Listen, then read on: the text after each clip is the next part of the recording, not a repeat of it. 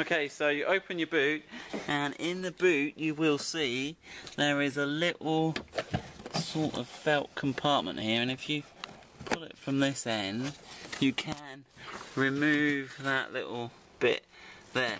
Right, now I'm going to pass the camera now to Kate, who's in the back of the car. We got a 10mm ratchet ring spanner.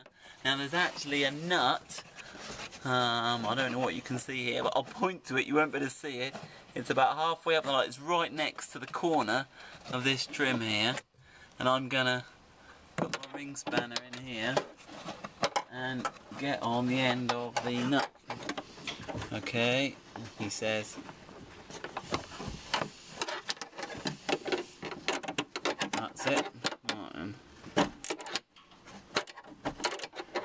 Now I've tried with a socket and it was quite hard to get the socket in, but the ring spanner seems a better job.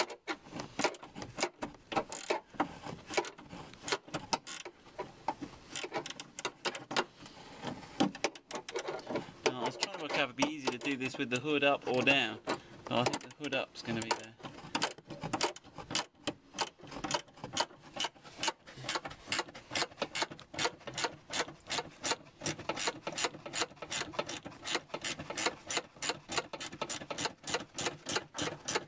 Now you might need to do this to change the bulbs. You can probably just take the circuit board off the back. We'll show you that in a minute. Right then. Okay, here we go, here we go, here we go. Right, so that.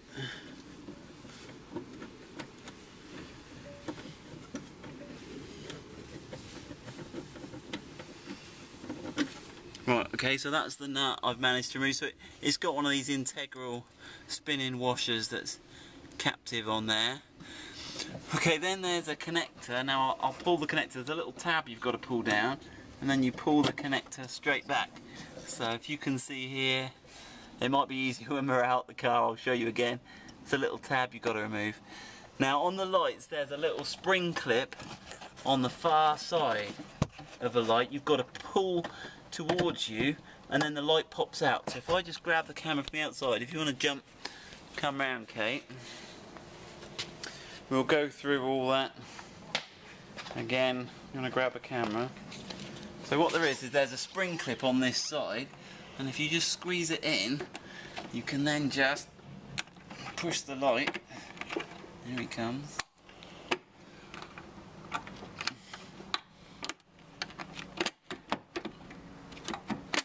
Okay, so what I was doing here, right, you can see I'm pushing on that spring clip. There's also one at the bottom, and you give it a pull, it comes out.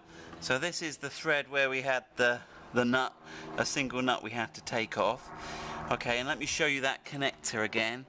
If I can find the other end of that connector in there, I'll show you how that came off. So in the car, whee, it's in the car like that. And what you got to do is you got to just press this top little spring-loaded flap here right at the end, in the middle, and then that allows the connector just to pull out. So you got a little clip there, you can see that. Okay, and then that's the lamp out. If you're changing your bulbs, I think you squeeze these two bits together here. Okay, let's have a look. That should. We got another one at the bottom as well. I haven't practiced this. I'm making this up as I go along. What have we got on the bottom there?